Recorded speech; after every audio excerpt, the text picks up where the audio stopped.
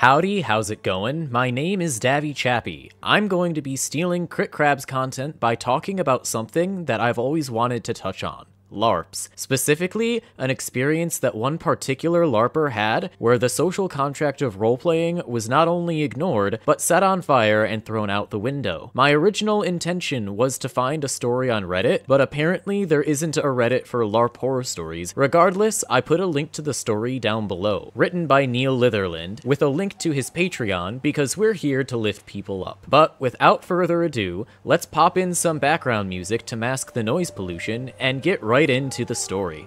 I don't know how Crit talks like that.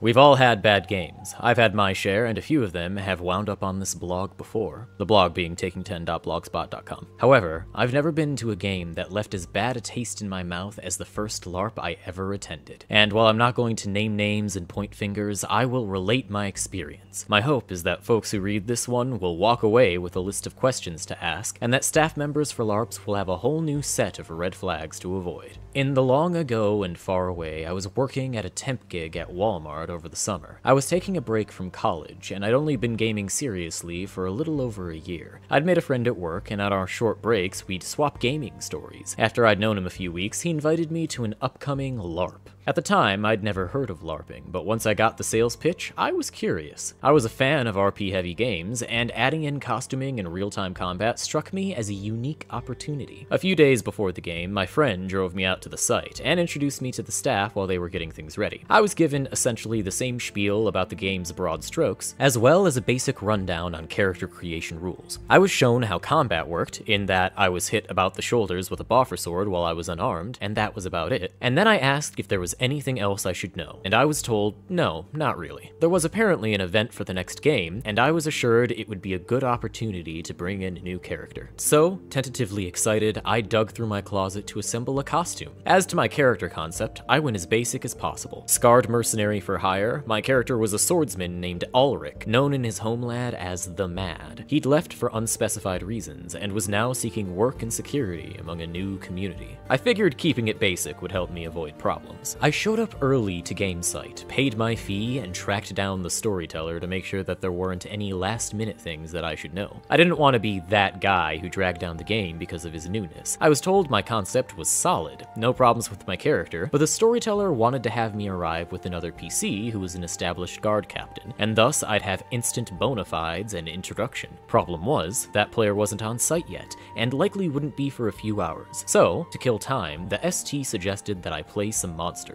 When I tried to politely do more, I was informed this wasn't optional. Every player had to NPC a certain number of battles every game, unless they were on staff. Not an uncommon practice in LARPs as I found out over the years, but it definitely something that fell under the things that I should have been told before I showed up question that I asked earlier.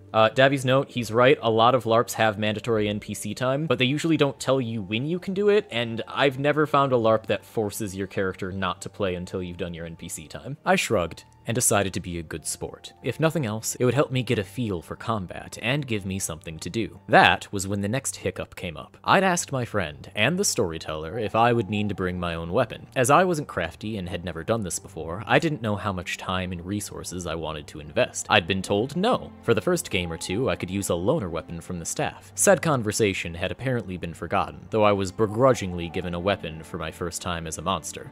Davy's note, as to the weapons thing, every LARP has weapons. Otherwise NPCs wouldn't be able to do their thing. So there's no reason why the storyteller should have a cow over one player taking one weapon for one game.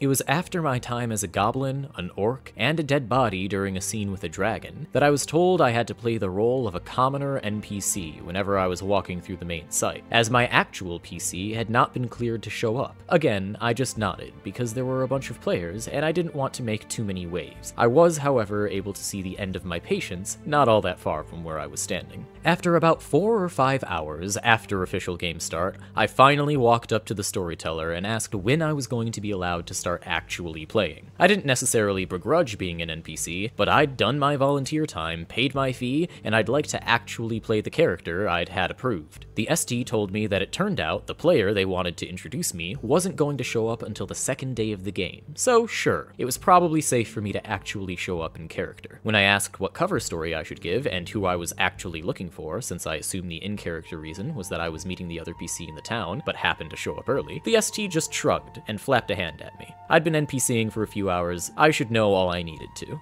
Davy note, if you're a plot runner and can't create a quick introduction for a PC or an NPC, then you don't know how to do your job. Dismissed, but given permission to actually start playing, I grabbed up the parts of my costume that I'd left off for NPC purposes and strode off-site to don them. I took a moment or three to get into character, walked onto site, and I managed to talk to about 3 people in character before it started raining. The sort of rain that, if you haven't prepared for it, you were going to have serious makeup and costuming problems before long. So pretty much the whole venue crawled inside their personal spaces and made small talk while we waited for the skies to clear. Davy note, fun fact, for the first 2 years, every single LARP event I went to would rain. This isn't a real note, it's just a weird thing. The skies did in time clear, but that first day did not improve. I didn't wait around for a second day to see if it would be better. Some other red flags. There were several other details that I couldn't work smoothly into the above account of the day's events, so I thought I'd just list them here. First and foremost, this was not an 18 and over game. Call me insensitive to the needs of parents and younger players, but I felt like that should have been mentioned. Davy note, absolutely this should have been mentioned, and underage players should always be marked off with some visual aid, because I could walk up to a 16-year-old and hit them, and they'll probably take it, but I'm not going to risk having a really irritated parent come up to me asking why I whacked their child in the face with a rubber sword. Particularly since there were several 9 to 12-year-olds there who were all the staff members' kids, and thus they had the unwritten special power of throw a tantrum in order to make a plot, combat, etc. go the way they wanted to. While I was fortunate not to have been directly involved with that, just witnessing it from afar was enough to make me seriously doubt this was a game I needed to be a part of. Absolutely. Secondly, this game had a rather unorthodox policy when it came to out-of-character talk. A policy I was informed of when I was out on a trail talking to my friend about my misgivings. One of the storyteller staff, who was walking the other way,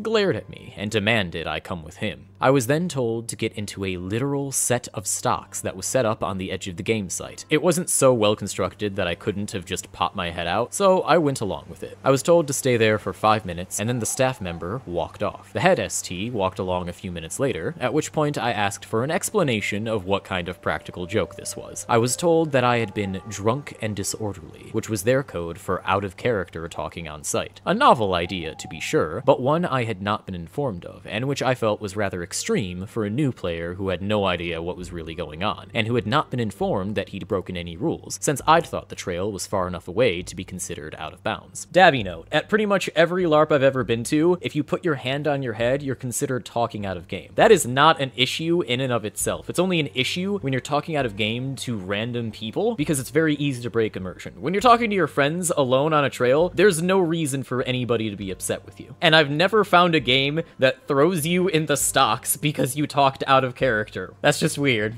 In addition to those big ones, there were a score of little nags that started weighing on me as a new player. It seemed that everyone on ST staff had personal characters that they were playing, and that these characters always seemed to have some strange foreknowledge of what the plots they were playing through would require. There was no explanation given to me of what the site was, where the boundaries were, or what hand gestures were used for things like speaking another language, or whether a staff member was present as a staff member or as their PC. Add in the dozens of traditions and unspoken rules, and it really felt like I'd immigrated into a fantasy world, but in the absolute worst way possible. I never went back to that game after I drove off-site halfway through the weekend, and though I've been to several LARPs since, even the occasional boffer LARP, I have never ever had that negative an experience at a game. Despite how negative this first experience was, I learned a lot from it. Mainly, I made a list of questions I wanted answered by the ST staff before I decided to dedicate my time, my resources, and my creativity to joining a game. While While this list isn't exhaustive, I would suggest that anyone running a LARP has answers to the following questions. I am not reading all of these questions list by list. This is a very good, comprehensive list of things that you definitely should have answered before you invest to go into a LARP. I would probably add in a bit about sleeping arrangements, because that is another big thing that you're going to have to worry about, but other than that, this is pretty exhaustive. Having clear, concise answers to these questions is a requirement for me to show up to a LARP, and I can safely say that I think this list has helped me find venues that I enjoy.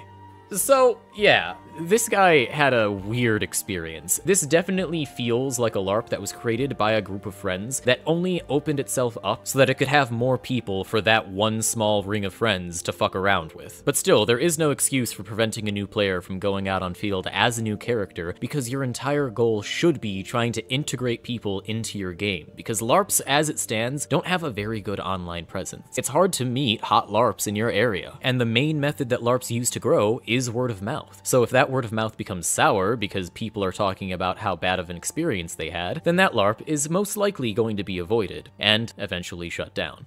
But that'll about do it. I hope you enjoyed this video. I know that it is a huge departure from what I normally do, but I want to break into LARP content more often, so I'm using this as a bit of a test, something to dip my toes into the water, and hopefully it'll allow me to pivot into bigger things in the future. Special thanks to Crit Crab for giving me his blessing on completely ripping off his format, and hey, maybe support me on Patreon so that I can rip off somebody else's format in the future. But yeah, Davy out.